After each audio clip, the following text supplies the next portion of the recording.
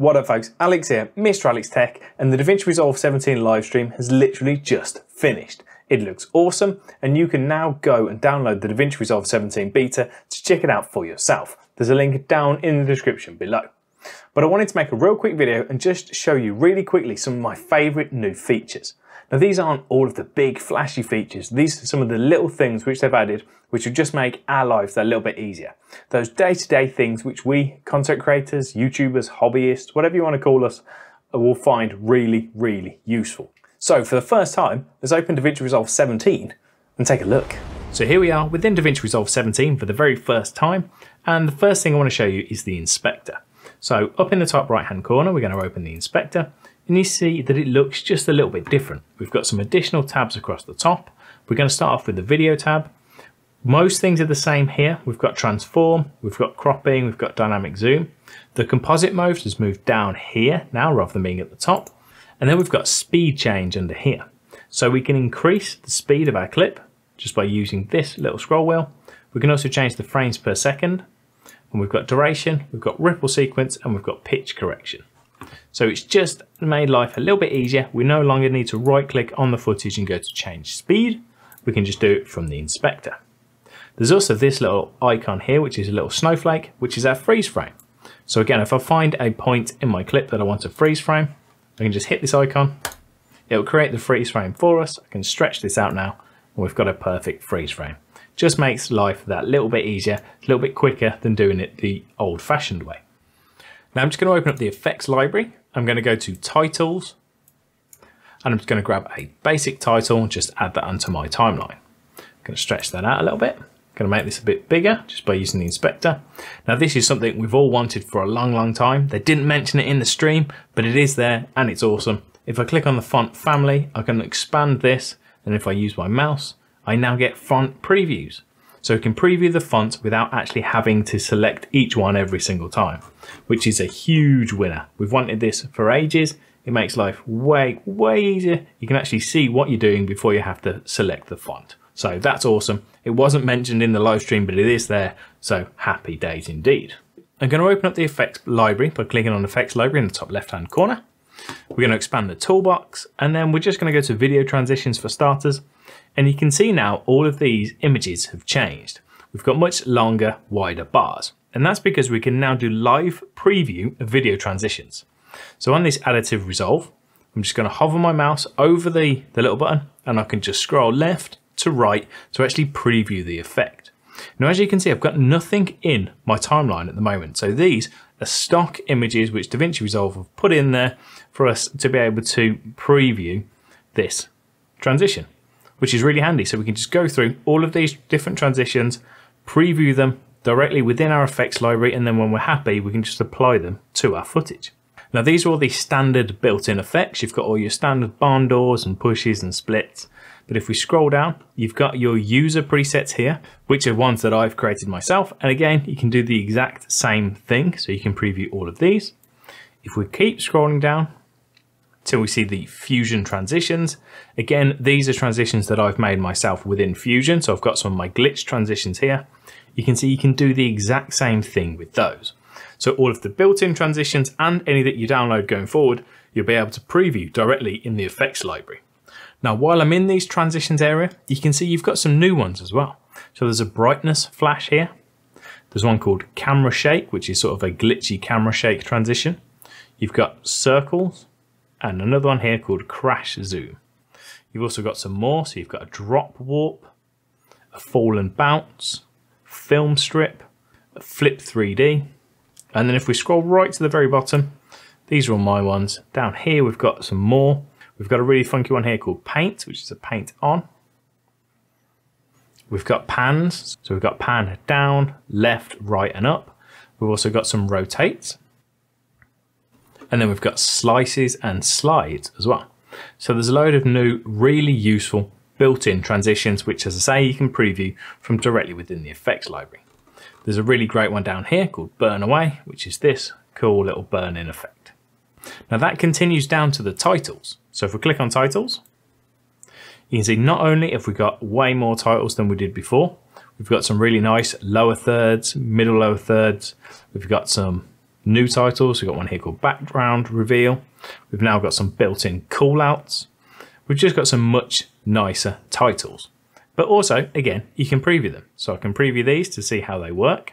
And then down here, we've got some Fusion titles, which are built by Gargoyles at Work. You can check his channel out. It's down in the description below. And again, I can preview these as well. So not only do we have new titles, but we can also preview them within the effects library, and the same applies for any that you create yourself within Fusion. Again, really, really awesome.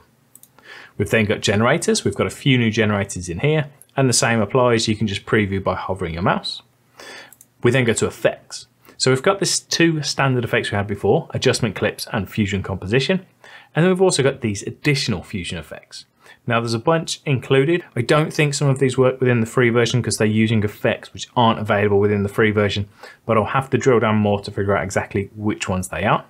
But I've got some here. So I've got binoculars, I've got CCTV, I've got a colored border, digital glitch, a drone overlay, digital SLR. I'm going to skip DVE, I'll come back to that. Night vision, video call and video camera. Now the DVE is a really important one in my opinion. So let me just import some footage. So I've got this footage on my timeline, and I've got this one clip above the other clip like so. Now if you wanted to do some picture in picture, maybe you're a gamer and you want to have your game playing in the background and your face just in the bottom right hand corner, before you'd have to manually transform this so that everything lines up. Now you can use this DVE, drag that onto your top clip, and it'll automatically scale it, put a frame around it and put a little drop shadow. Which just means you can make sure it's in exactly the same place, the same size, looks much nicer. You could even go ahead and animate this in Fusion as well. And you've just got a much easier way of doing these picture-in-picture pop-outs. If we continue down to the open effects, you can see the same thing. We can preview all of those once again by hovering our mouse. A lot of them are the same, but they've added some really cool key ones. We've got the Resolve FX key here. We've got 3D keyer, Alpha Matte, HSL keyer and Luma keyer. Now what that means is, if I grab this footage and put it on my timeline, you can see here we've got a green screen. We can now get rid of the green screen without leaving the edit tab. So I'm going to grab my 3D keyer and just drag that onto my footage. I'm going to open up the inspector. I'm going to come to effects, and I've got the 3D keyer options here. Underneath my preview window, I've got this little drop down. I just need to make sure that I'm on open effects overlay. And then I can just take my little dropper, click on the green, and now it's got rid of that green background.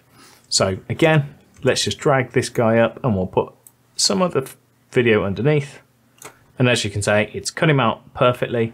We do also have some additional controls within there, so we can feather it and change some of the settings if we need to. And it just means you can do all of your green screening without having to go into the Fusion or Color tab, which is awesome. It's going to save people loads and loads of time. You've got another one in here down in the transform area, which is simply called transform. I'm going to drag that onto this clip here. Within the inspector, I've got all of these different controls. I'm going to click on this control mode and change it to interactive. And now I'll get this canvas on the screen. And what we can do is just move this, transform it, just do loads of really interesting skews and perspective changes so that we can morph this to better fit on walls, for example, or on the ground. And we can just put this clip in different places where we realistically couldn't have done it before, again, without going into Fusion. It's just a really handy little effect, which has got loads and loads of potential. Now, the last one I'm going to show you in here is this, which I haven't quite figured out how it works just yet, but you've got the video collage. So we can just drag that on there, and it has the option for 4 different panels here, so you can just display 4 videos at once. Again, if we jump into the inspector, we go to the effects tab. You've got columns and rows, so you can increase those numbers. Really good if you're doing, say, a digital choir, or you're doing all that sort of stuff within lockdown. It's a really easy way of just adding the footage to all these different cutouts. Again, saving you time, enabling you to do some templates without having to manually do it every single time. I haven't quite figured out exactly how that works. I'm still working on that, but we know it's there and we know it's going to be super useful. Next up, we've got this footage here, which is just one of my recordings. I'm going to jump into Fusion and we're going to hit play. Wouldn't it be awesome? Master project. And we have sound. So before you didn't have sound within Fusion, you now do have audio coming through on the Fusion tab, which is just going to make life way easier when you're trying to create title screens or do anything that you're matching up with the audio within your clip. You can do so within Fusion. And lastly, you can now set custom file locations for your LUTs. So previously, you'd have to put the LUTs within a specific folder for them to show up within Davinci Resolve. So now if we click on Davinci Resolve in the top left, we're going to go to Preferences. I'm going to come to General. You can see here we've got LUT locations, and I can hit Add, and I can add a folder. So maybe we've got a network folder, or I've got an external drive with all of my LUTs on, that sort of thing. I can add that folder to this location, and then all the LUTs that are saved within there will automatically pull through into Davinci Resolve. Again, real cool little feature.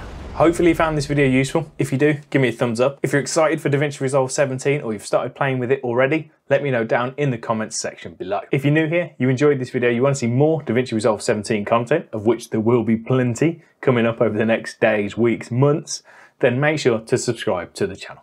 Thanks ever so much for watching, folks. Take it easy. I'll catch you next time. See ya.